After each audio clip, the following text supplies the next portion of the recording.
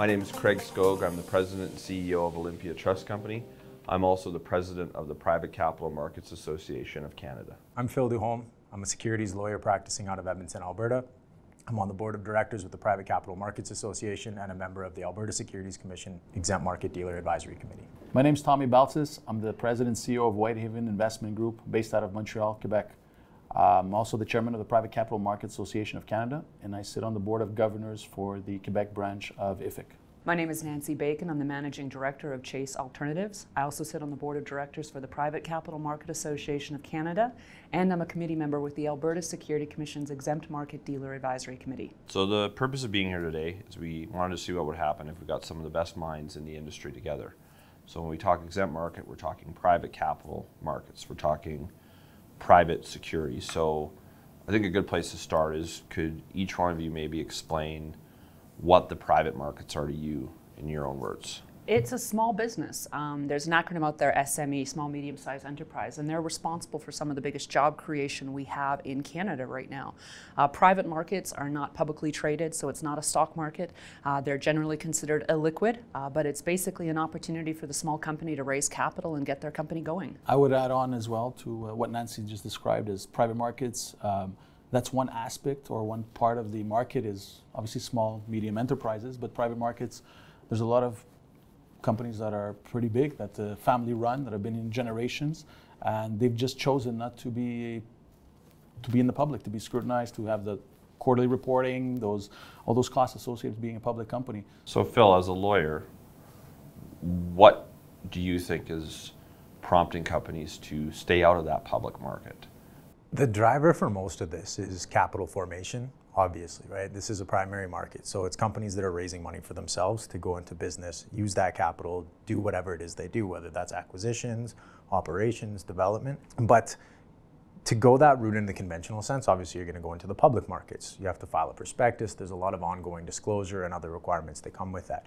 For very large companies or companies for whom liquidity is super important, the ability to freely trade those shares, there's a pathway for that, and it's very established, but it can also be extremely expensive, from professional fees with lawyers or accountants, and even just marketing and investor relations. It's not an easy place to go. They don't need the infrastructure that exists around public markets. They don't need to be a reporting issue or otherwise to get access to capital, or they can't afford it. And that's usually what drives this, is people are looking at the different opportunities that are out there to get cash into their companies and finding the one that works best for them. For the most part, I think everybody is so used to the public market concept that when we talk about investing, that's obviously where your mind goes. You think, okay, they're listed companies, they're on the TSX, and they're raising capital, and then they trade it freely. But there's a huge other demographic of companies out there that are raising money through the private markets using the exemptions, which is why it's called the exempt market. I think one of the things that I've learned from speaking with entrepreneurs too, because, as Tommy said, there's multi-generational, there's large family companies, there's entities in the exempt/private market that are north of $1 billion. And there's also a misalignment maybe of incentives when you get on that quarterly reporting cycle, that you're not focusing enough on long-term value creation for your investors.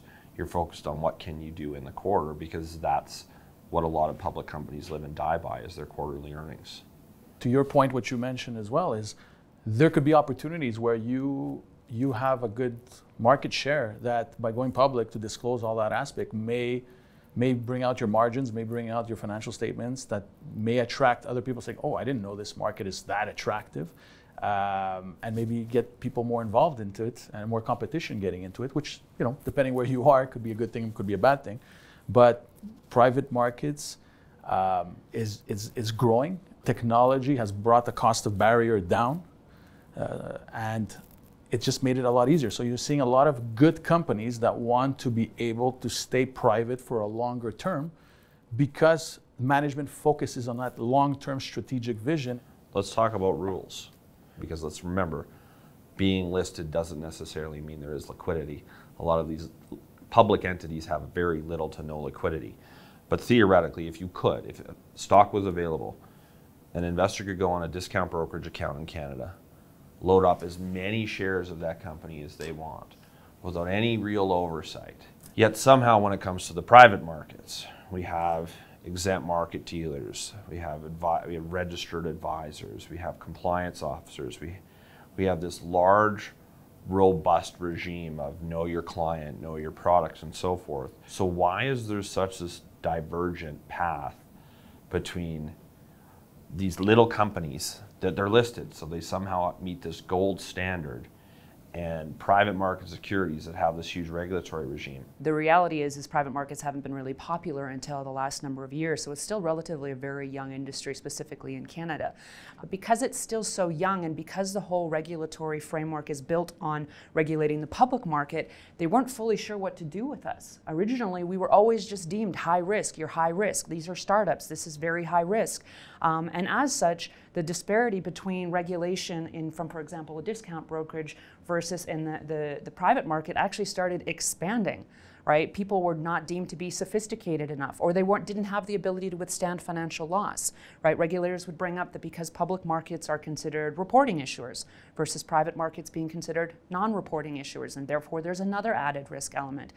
So I absolutely think that there is a disparity, and it's something that needs added conversation. It's an ongoing concern where people sometimes seem to think that the exempt market gets treated unfairly, and perhaps it does a little bit, but you can't really have the conversation without airing those two big issues of illiquidity and lack of reporting. Right? I mean, it's the very nature of the private companies are that once you purchase an investment, there isn't that secondary market like the TSX to create liquidity for yourself by selling it. The regulation itself constrains that very heavily. Typically, you can only sell to another accredited investor. And even then, it could be restricted by the company. They might put terms on that investment that says, you can't resell this without my permission. That's not an uncommon thing to do. Secondly, on top of that, they're not reporting issuers, which was raised earlier. And if you're not a reporting issuer, you've got very few obligations to continuously update the public at large about what's going on within that enterprise. So when you've got people that can't sell an investment very readily and don't know what's going on with the investment, that's always going to cause a certain degree of risk, systemic risk.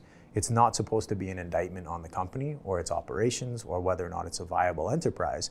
It's an indictment at that systemic level to say, this is a dangerous space to play, so you have to be aware of it.